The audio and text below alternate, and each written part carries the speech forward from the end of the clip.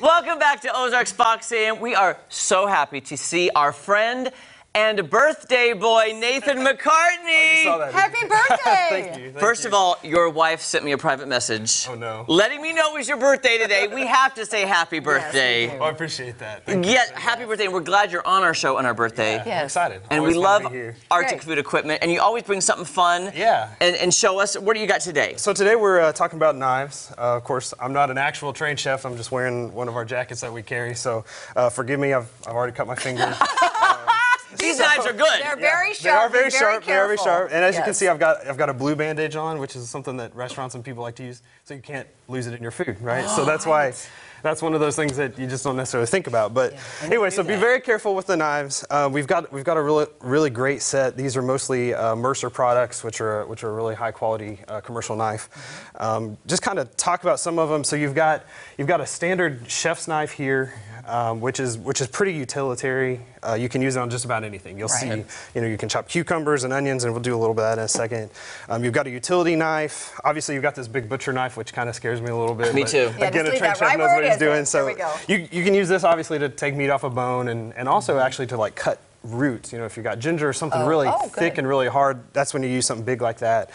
Serrated utility knives, and then of course this is a carving knife. A lot of times we'll see those in Thanksgiving with like the electric, but this is actually that it just doesn't have the electric function. You have to know what you're doing. And I love how those are placed. Like Yeah, on that this board is they stick. this is magnetic. I think it makes a really cool display, whether it's in a commercial kitchen or in your house kitchen. It's a really pretty nice wood, and it just kind of makes it easy to display. Safe. does. The blades are down, the handles are up. Right, yeah. Way off the counter. Could you offer that cutting board / knife holder at Arctic? Yeah. Again, I mean, like usual, I've pulled everything out of here. The cucumbers and peppers are actually from my garden, but everything else is basically stuff we carry. Of course, you've got the knife sharpener, which is important. So anytime that you're going to start using a knife, you do want to go ahead and make sure it's sharp. The sharper, the better, actually. A dull knife is more dangerous.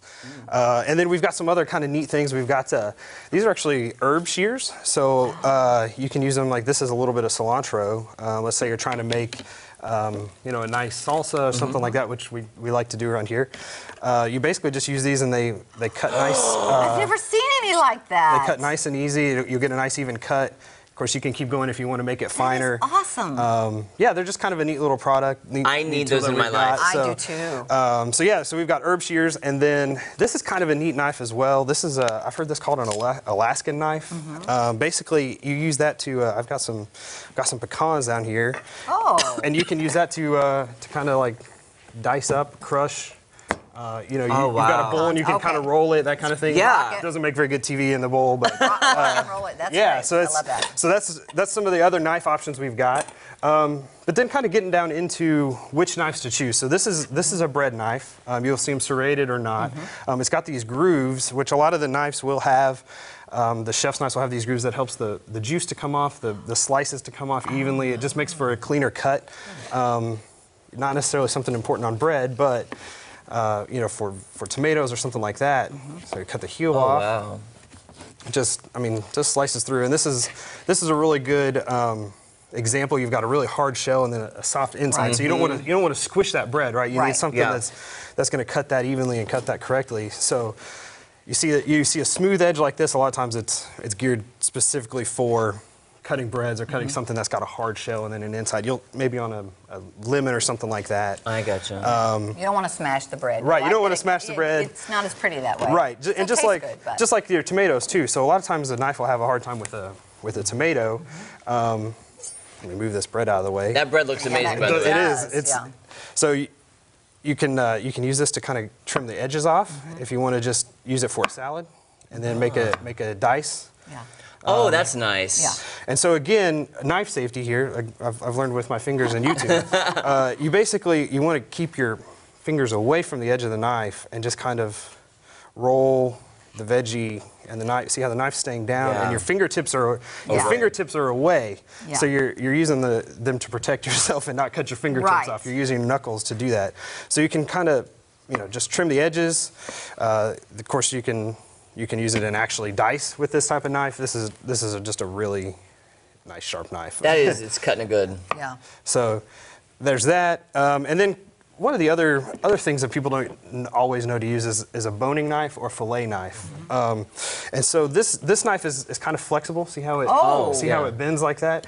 That's basically so that you can get in there thin and get a hold of the skin. And it won't break though. Oh, it's just flexible. Oh, right. Nice. So it'll cut away the skin, and you get it down in there, and see how you kind of turn it up. That's great. It'll help you just peel the fish off, and it leaves nothing but the skin down in there. And of course, the trained chef's going to be a whole lot better at that. But this is the kind of knife that you would use to get that skin away, and have a nice. That is yes, that's gorgeous. So this is a very specific knife, but it's a great product to have in your kitchen if you do fish or even chicken or something like that. That's right. So Nathan, these knives, are they sold individually in a pack? Do you have different varieties that you can We have all get? different varieties. A lot of these are individual, but we do have some really nice gift sets that come with, the block or a nice stand or something like that, and has a good variety to have the boning knife and the chef's knife and the bread knife and the sharpener kind of all together. We've also got bartender sets that have similar knives that are geared just for garnishes and that kind of thing. Make great gifts. They're perfect for Mother's Day or Father's Day. I'm getting those scissors. I'm not kidding you. And those are great. And this is a great gift because not everybody likes to go out and buy themselves knives. I mean, really. But it's a great gift. And where are you located? Because the public can come in and buy. Public it's not can just come in. Yeah, we'd love to have you. We're at 1501 South Enterprise, kind of over there by Enterprise Lanes, just off of Sunshine. It's a great store, Kel. I've been there and I shopped there. I love it. Lots of stuff in there. And happy birthday to you. Yes. Thank you so much. I hope you have a great day, don't we? I do. Thank It's you. going to be a good one. Coming up, we'll be playing a special Beatles edition of Got You Covered. We surely can get this one. All right, hopefully. We'll be back. Happy birthday to you. Happy birthday to you. Happy